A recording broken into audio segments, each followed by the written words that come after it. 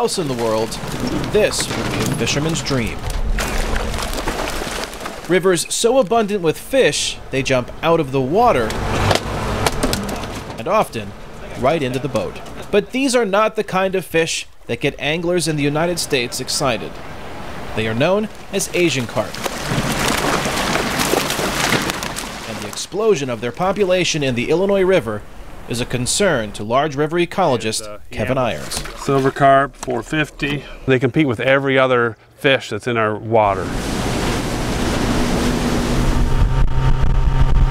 Irons is part of a team with the Illinois Natural History Survey that routinely patrols the Illinois River near Havana, searching for Asian carp, which are not hard to find.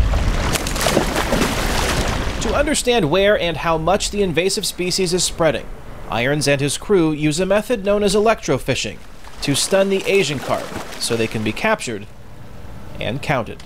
There's as many as 4,100 silver carp, adult silver carp, per mile here on the Middle Illinois River. So that very quickly, turns into about 13 tons per mile, and then you look at an 80-mile reach. It's phenomenal how much biomass is taken up by these Asian carps. There are two types of Asian carp in the Illinois River, bighead and silver.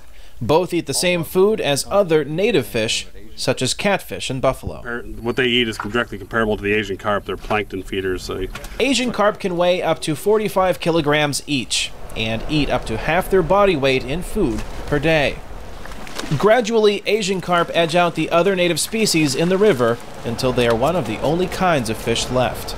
It is catastrophic to the natural ecosystem and a problem for the fishing industry in the United States, which looks at Asian carp as an undesirable fish to eat. Americans in general don't like a bony fish. The rest of the world eats silver carp. They're actually the most cultured fish in the world. And they're overfished almost everywhere because they're so desired for human consumption. With no natural predator in the water and almost no domestic market to sell them as food, Asian carp threaten to expand into waterways through the city of Chicago and into Lake Michigan, about 320 kilometers northwest of Havana. This is where we've decided to draw the battle lines.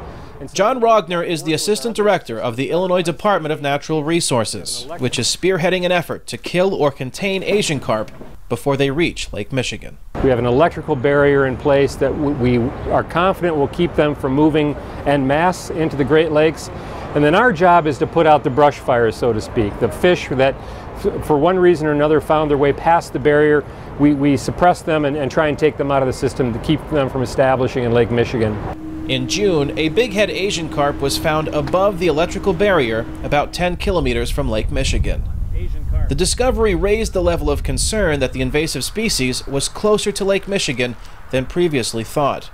But the Illinois Department of Natural Resources is confident their containment measures are working, as they have yet to find more Asian carp above the electric barrier.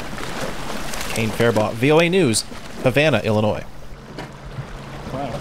So you're starting to move toward the